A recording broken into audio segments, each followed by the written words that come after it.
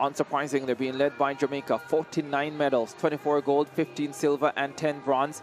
Bahamas, 25 medals, 7 gold, 9 silver, 9 bronze. Guyana, brilliant, 4 gold and a bronze medal, 5 for them.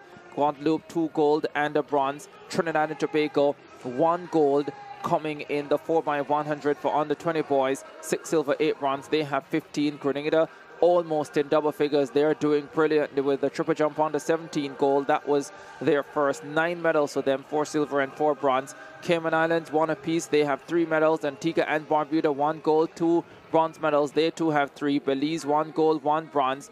US Virgin Islands, 1 gold medal. That coming through Michelle Smith in the under 20 girls 400-meter hurdles. St. Kitts and Nevis, 3 silver medals for them.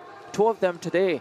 Kanye in the 400-meter hurdles on the 17 boys, and also Jamard Huggins in the octathlon. Aruba with 2 silver medals coming from Barbados, 1 silver and 2 bronze. Martinique, Turks and Caicos, Bermuda and Dominica, all with a bronze medal. 17 teams on the medal table after day number 2 of the 51st CARIFTA Games here in St. George's, Grenada.